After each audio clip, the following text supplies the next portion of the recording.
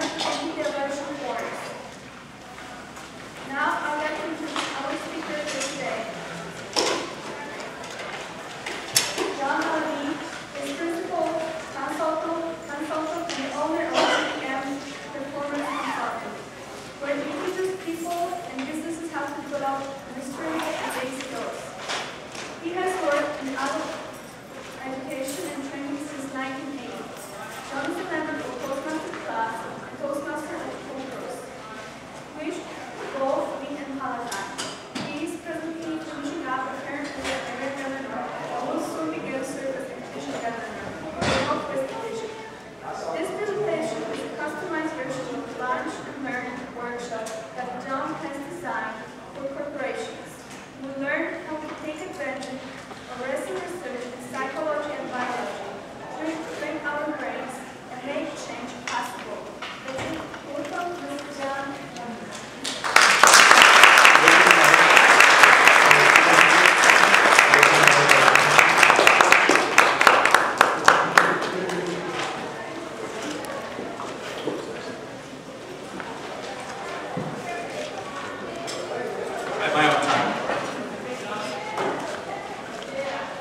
Does anybody, before we get started, anybody need a handout?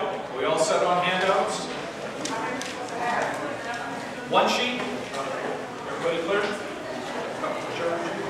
Thank you. Well, thank you very much for the warm introduction. I could not have written it any better myself.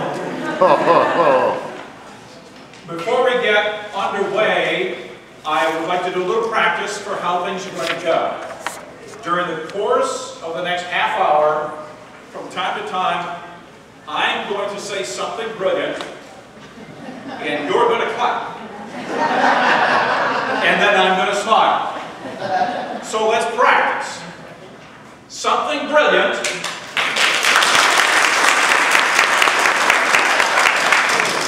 Not bad, not bad. Something brilliant.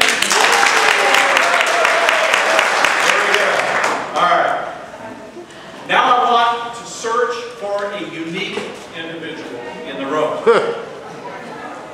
Who here has no habits that he or she would like to change? Oh. No habits that you would like to change. So we're all in the right place. Let me give you the big picture. We're going to spend some time learning about the anatomy of habits and to some extent what goes on in the brain when we're going through habits and what helps to create habits.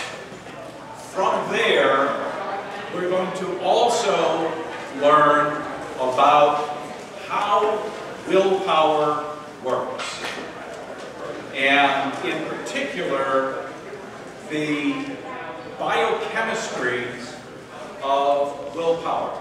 Very simple, because I'm not a scientist. This is all stuff that even I, an English major, could learn. And then finally, we'll spend a few minutes thinking about how we will apply these lessons as Toastmasters. So we're clear? Yes. All right. So picture, if you will, your typical psychology experiment that involves rats or mice. What do you have? You have the rats, you have a maze, you have chocolate, and in this case, you also have lots and lots of tiny little brain probes. Some very smart people at MIT, which I realize is redundant, did this experiment.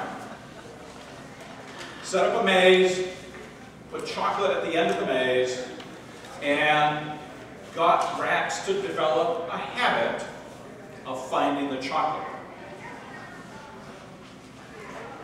At the start of the experiment, there would be a noise, door would open, and the rat would discover that he or she was in a maze, and they'd start looking around and they could smell the chocolate. Eventually they would find the chocolate, and all the while the scientists are studying what's going on in their brain. So here's what they found. Once the rats had developed, had begun, there was all sorts of brain activity going on. The charts, the graphs were just jammed with lots of very high energy reports. Once the habit had been formed, the habit of where to find the chocolate, because the chocolate was always in the same place. What they began to notice was a big spike of mental activity as soon as that noise went off that signaled that the door was about to open. Then, as the rats were following their known path to the chocolate, the brain activity was very quiet. Then when they found the chocolate, another big spike. That other big spike is, yeah, I found the chocolate. They kept doing the experiment, kept studying the rats, and after a while, here's what happened. This is the fascinating part. After a while, that big spike, the brain did a copy and paste on that big spike that signaled, I've got the reward.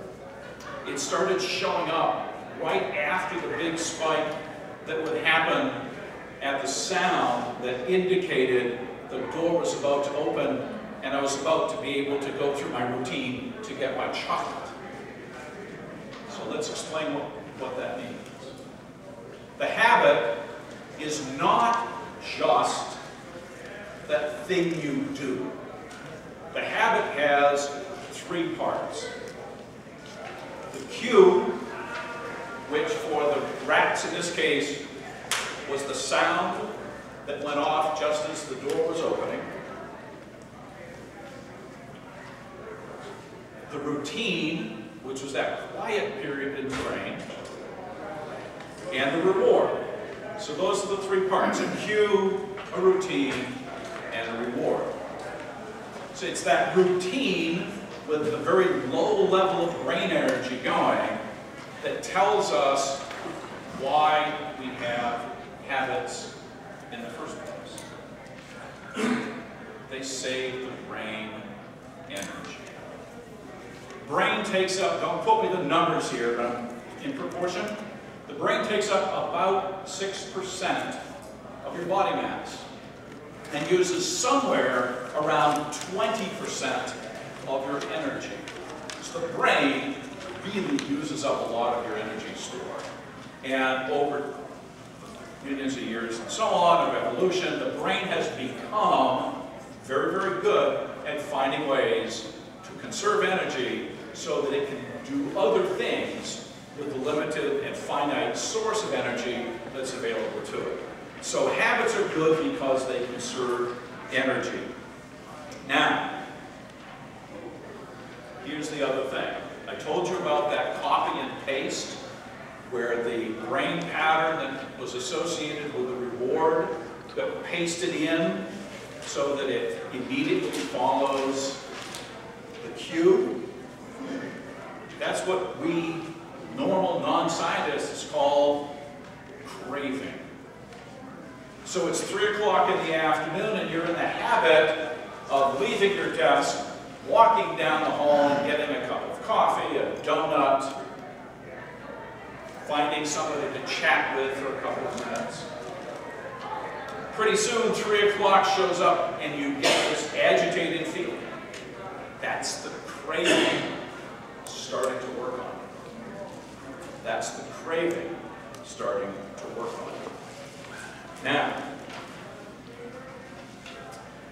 the big question, right? How do you change a habit? What do you do to change a habit? Habits are fragile in the sense that they can be changed, but you can never, ever get rid of a habit. Picture this. It's 7:30 in the morning, time to leave for work. You walk into the kitchen, you turn right, and you reach for your keys because that's where the key book is is located. It's May 1st. You move to a new place. In this new kitchen, the key hook has to be on the left. Imagine how many days at 7:30 in the morning you walk into the new kitchen and you turn to the right, and you're reaching for a hot pan or a saucepan and not your keys, because your keys, in fact, are over here.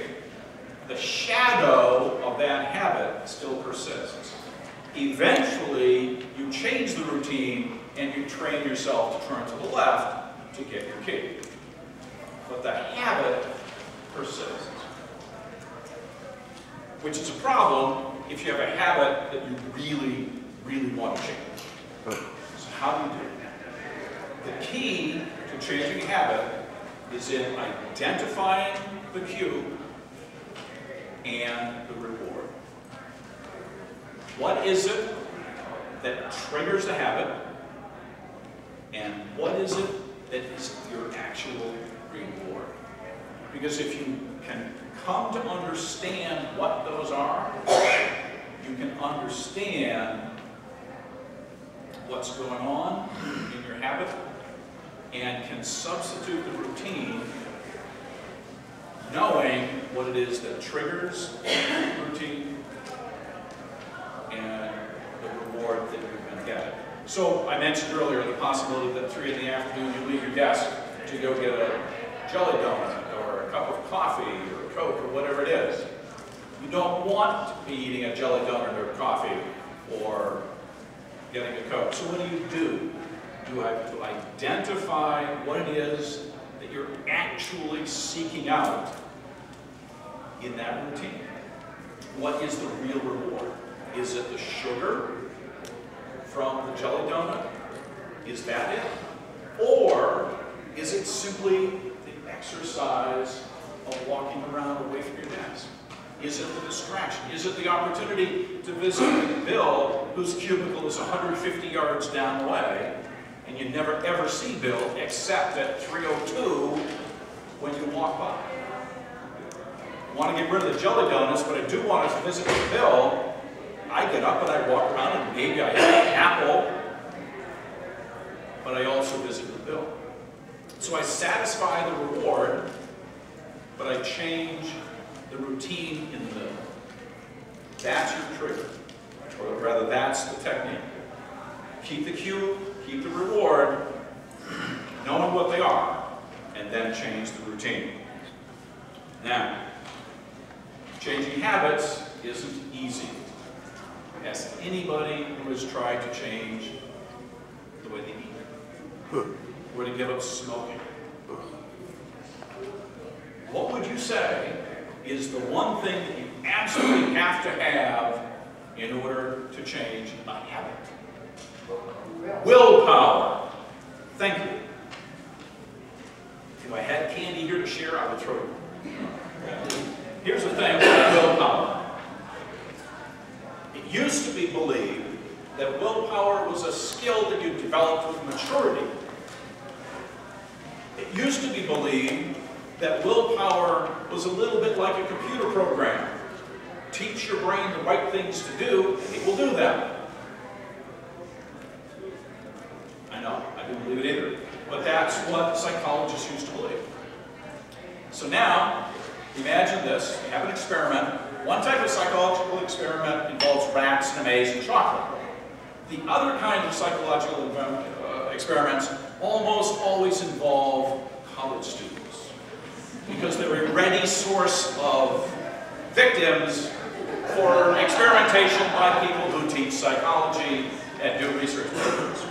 So you bring a bunch of students into your lab area, having told them they have to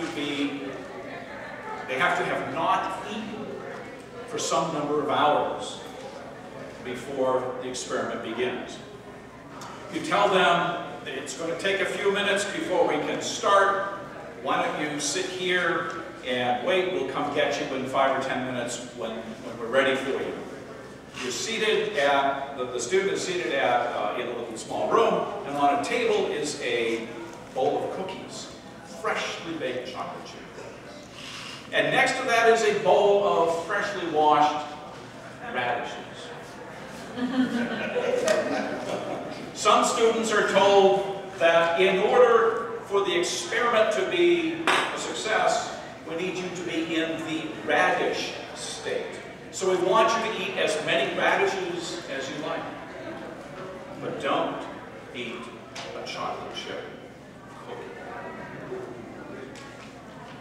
So then, some time passes. Some students, even when they're told just to eat radishes, they eat a couple of cookies. Right? Some people don't eat any of the cookies, and maybe they have a radish or two. The experiment, they get into what they think is the experiment, and they're supposed to do some math puzzles that are impossible. And they're told to simply work on them until they're done. Students who ate only radishes gave up really, really quickly. Students who ate cookies worked until the psychologists came to get them. They tended to put in as much as 60% more effort, having not had to expend willpower to pass on the cookies. So it turns out that willpower is sort of like a resource that you can expend, that you can deplete. And here's the kicker. The fuel for willpower, glucose, sugar. So the cookies, not only, if somebody ate the cookies, not only did they not expend any willpower, they fueled their existing store of willpower. So we replenish our willpower every day. With sleep, with our diet, with exercise. But there's a double whammy. Where am I here on the double? Oh, double whammy we won't get to just yet. So, the fuel is glucose. Now, who here uses a to-do list? Quite a few of us, right? Is absolutely everything you need to do on that list? Or do things keep coming into mind that, oh yeah, I told myself I was going to have $1 million in the bank by the time I'm 40. And I'm 39 years old and my birthday's next week. I keep meaning to mow the back lawn, right? Whatever. Those to-dos and those unmet goals, they're going to keep coming to mind. That's the Zeigarnik effect, named after a psychologist who first noticed it. That what happens is unmet goals and uncompleted tasks that you have committed to do will keep coming to mind until they're done. Two interesting things. What happens when that occurs is that it reduces your focus for getting everything else done. It lowers your level of self-image, because after all, you're being constantly reminded that, oh, there are all these things I haven't done. And it sucks up, guess what? Glucose. But there's a way to trick the Zeigarnik effect. Make a list. And more importantly, make a plan. Psychological experiment, I won't go into details, but the proof is in the pudding. If you put things on a list in a plan, if you tell your brain, listen, I'm going to take care of this between 10 and 11 a.m. on Tuesday, it won't keep coming back to mind. Because your brain knows you're going to do it. Now, if you keep putting it off, you won't get that effect. But if, in fact, you start doing things according to plan, you will conquer that Zeigarnik effect. Fascinating stuff. A plan, so often, is the key. So, Next little characteristic here with willpower. Being aware of yourself seems to have the capacity to keep you working to meet your own inner standards. Experiment. People are charged with completing X number of tasks. Put a mirror on the desk that people are using to work on those tasks. Some 50 or 60% of the people, or rather people with a mirror, so that they can see themselves working, get 50 or 60% more work done than those without a mirror. Even though the mirror is small and doesn't really have any particularly direct connection to what you're doing, just having the mirror there, it's like you're looking at yourself doing the work and you're evaluating how you're doing. Say, I've got these standards, I know I want to get this work done. There's this little mirror, and it's working in the brain to force you to work up to your own standards. So self-awareness will help you keep going there. All right, so I said earlier that willpower has a double whammy. Here it is. Willpower increases, or rather, when you deplete willpower. And what kinds of things deplete willpower? Right? Loss of glucose, making too many decisions, having to use your willpower will deplete it. Unfortunately, the consequence of depleted willpower and depleted glucose is an increase in your emotions and the feeling of cravings. So now think back to what we learned about habits and what makes habits so sturdy is the craving. If we allow our willpower to be depleted, it makes it that much harder to combat the cravings, because the cravings seem to be stronger when our willpower and our glucose is depleted. All right. So what can you do? What are some other things you can do to get at habits? Who here, I won't ask for a show of hands, but who here has either tried or knows somebody who has tried Weight Watchers? Right? A very, very successful organization. And in some ways, they are successful despite themselves, because they put together programs long before research proved that these things would really work. Two factors about Weight Watchers that make it successful. The first is the monitoring, right? You're keeping a food diary in some form. Again, research. People working on a diet, or people working to change their spending and saving habits. Those who follow the suggestion of simply keeping a diary. Just record what you eat. Just record what you spend.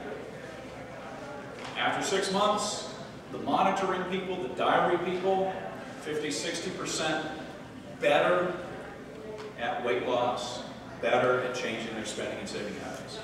Just the act of monitoring. But it makes sense, doesn't it? Because that diary is just like the mirror on your desk. It's making you aware of what's going on, aware of your behavior. So the simple act of monitoring can make an immense difference. The second thing that Weight Watchers does is it creates a community. People will commit more when they are part of a community of change. We see that in Toastmasters, right? How many people do you know who have ever improved their tendencies working alone in their spare room? Get feedback every couple of weeks, becomes a lot easier. You're part of the group. All right. There are a few other things that I would like to sprinkle in here. I'd like to turn to the other side of your handout and run quickly through 10 things that you can do to change habits, lose willpower. I'm going to be reviewing some of the things that we've talked about, and like I said, I may sprinkle a couple of new things in. So, first thing, know your limits. Make decisions when you're well fed. Who here has driven on a road trip with a little child in the car? Is it easier to deal with that little child at the end of a very long day when you've been in the car for 7 hours straight? Or imagine after about 4 or 5 hours, you all take a break.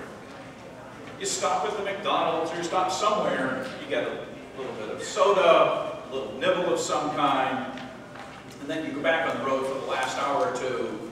And man, when you get to your destination, no matter how messed up things might be, isn't it so much easier to deal with trouble when you're well fed, when you've taken a break, you've boosted your glucose a little bit? Know your limits.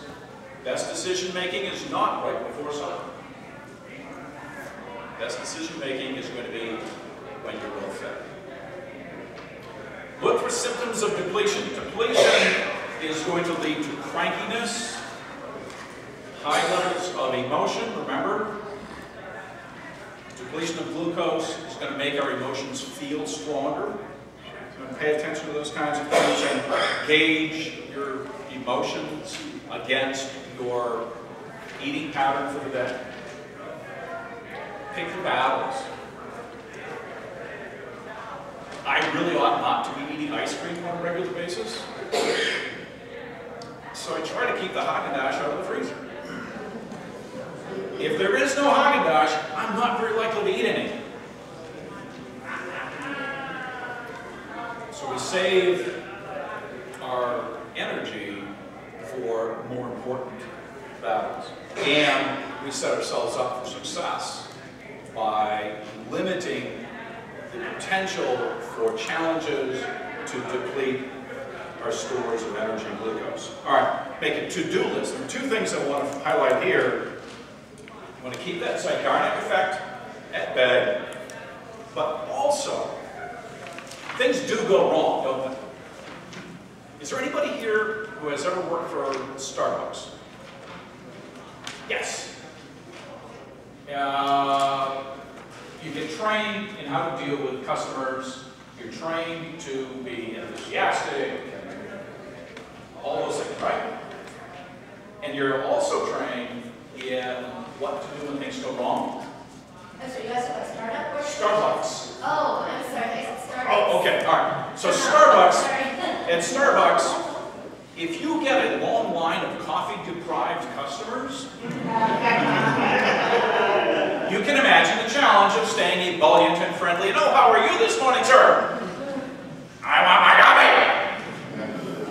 Starbucks trains its employees in planning for times when that will happen, because it will.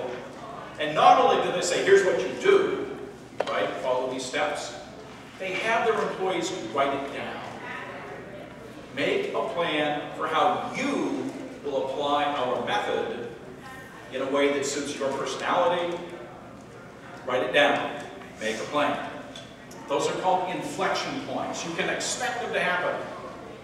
You read stories of people who have given up drinking, and they're sober for 3 years, 4 years, 5 years, and then all of a sudden, bang! Uncle Joe dies. And the next thing you know, it's a problem. But if you make a plan, and you say, when something really, really bad happens, this is what I'm going to do. I'm going to take these steps. In most cases, that's what people do. They take those steps, and they get past the challenge. So if you have anticipated challenges in some habit you're trying to fix, make a plan. Make it in advance, put it in writing. All right. Beware the planning fallacy. Who here has ever done a home repair or renovation project? So now, of those of you who have done one, how many of you finished the project in less than 50% of the time that you thought it would take? How many of you took 3 times as long as you thought it was going to take? 4 times, 5 times, 6 times? Right. That's the planning fallacy.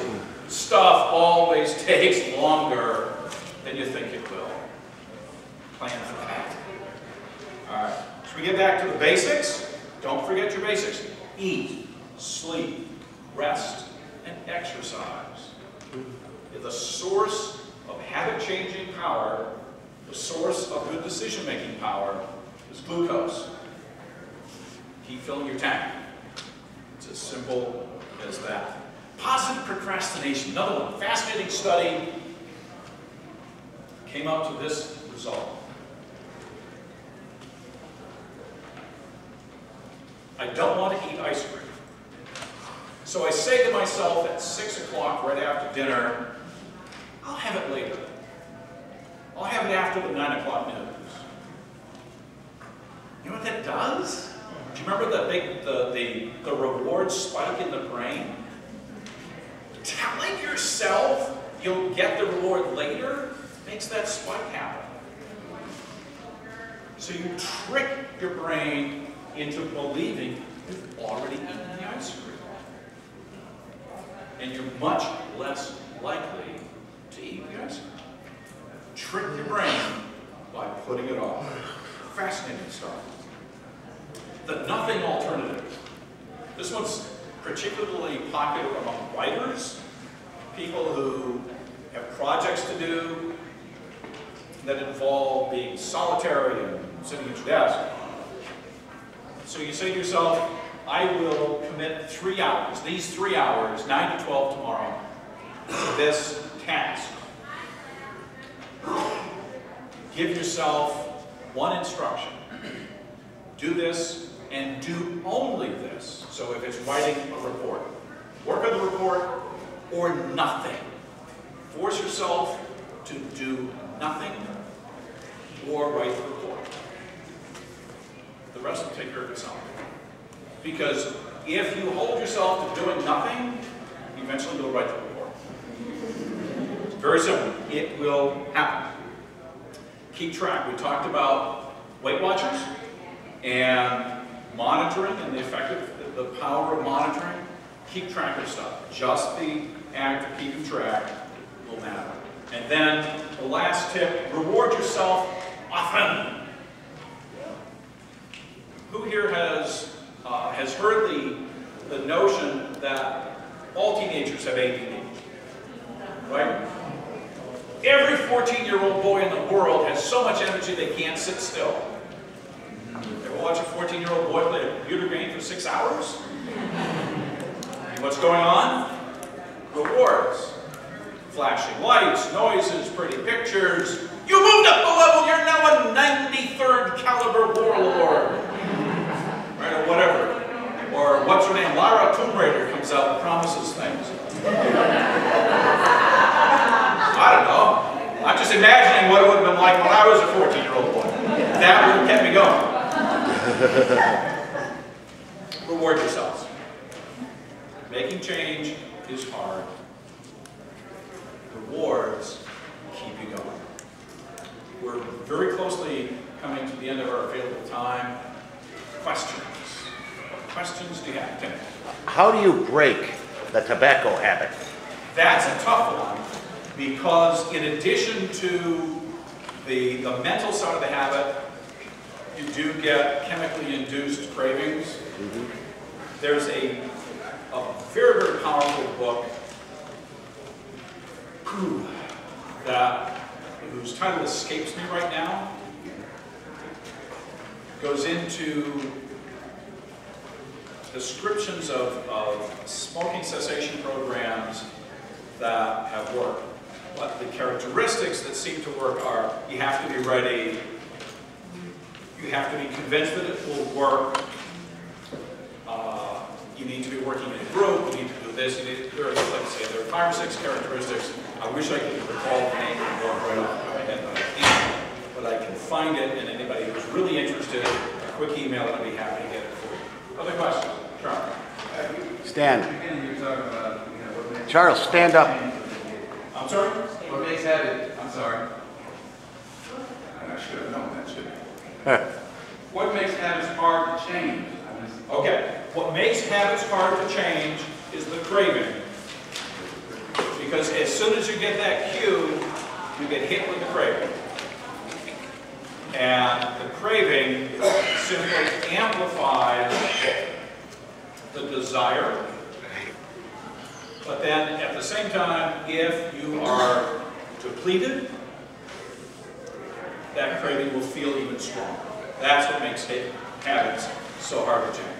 Yes? I'm not sure that I buy the glucose. And let me explain why. I used to do 1 day fast, I do 1 day fast, 3 day fast, 7 day fast, 21 day fast. Some of my best work was when I did the 21 day fast. On water. I would run 6 miles a day. I was inspired. And some of my best thinking is even when I do it 1 day fast. Well, I come up with some of the most creative stuff when I get on a fast. So how would you explain it? You restore your glucose to sleep in addition to your diet. So it's entirely possible that you still have a relatively normal amount of glucose. After 21 days? Yes, with sleep. It's possible. I don't quote me that that's the only and best answer, but that's possible. Over here. Thank you, and then here. How do you attack the emotional attachment to cravings? How do you overcome the emotional attachment to cravings? It's due to emotions and whatnot. How do you actually overcome that main source? Honestly, I'm not sure that that's a separate question. Because I think we all attach some emotion to that jelly donut at 3 in the afternoon. One over here. And here. Okay. The second one's going to cost you a jelly donut.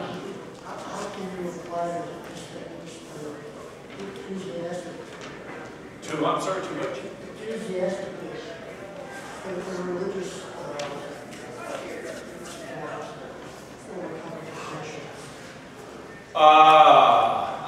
to be honest, I think Oscar Wilde said it best when he said, I can resist anything except temptation. I've just realized that I talked so long we did not get to how to apply this to Toastmasters. So I guess that's your homework. Yeah. You said you had a second question. We interviewed a public radio station, and there was a conversation about safety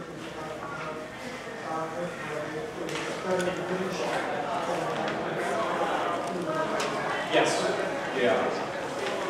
It wasn't me. I'm sorry. It wasn't me. Okay. Any other questions before we have to abandon the room and let somebody else in? Did you ever do the talk and the next one they show up with your message?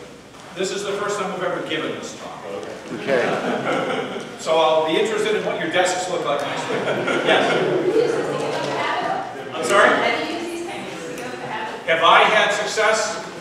I'm working on the ice cream habit right now. All right. We got to wrap it up. I guess we do need to wrap. Now we come to the end of the session. Please give out the application forms and go to the attendance please. Now I would like to take a moment and answer a quick John and everyone and thank you for this wonderful presentation.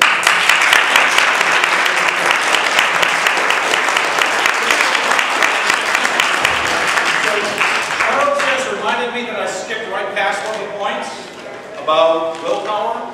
You have a finite amount of willpower. You have a finite supply that you have to replenish. And it can be depleted by overuse. You use it up. That's the challenge. So if your day is filled with hard decision making on the job, and you get home and your wife says, we need to talk about how we're going to pay for vacation, ask her to put it off until after.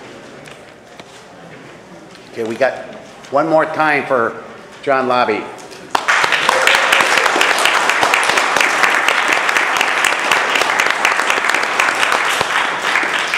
And we got I should add that at the very bottom of the handout is the URL for my new blog, in which I will be talking about these kinds of things and perhaps even monitoring my ice cream effort.